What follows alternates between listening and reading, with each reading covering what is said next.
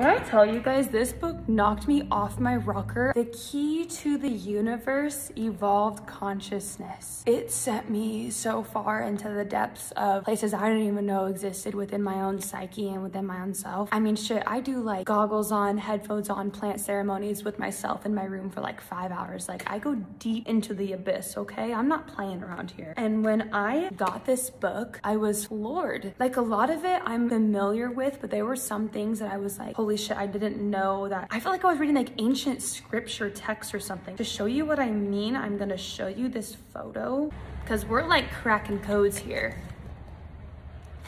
Codes. Cracking them.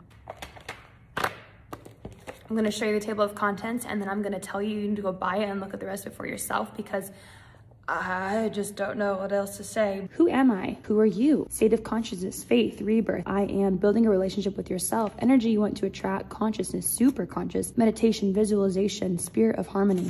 The list goes on. Law of vibration, solfeggio frequencies, my love, Nikola Tesla, sacred geometry, significance of 369. This one is huge and you cannot find a lot of information on that right there. How to use Project 369. Grounding and sun gazing, age of love, conscious reflection, ego, death. So from friend to friend, you need to go get this book because we are seriously in a time of humanity where this came at the right exact time. Like, to jump over that edge of evolved consciousness, to raise humanity's frequency and vibration, this came at the right time. And I'm still not over it. It's cheap, it's accessible, it's linked in my TikTok shop. Go get it, and I'm gonna need to hear what y'all think.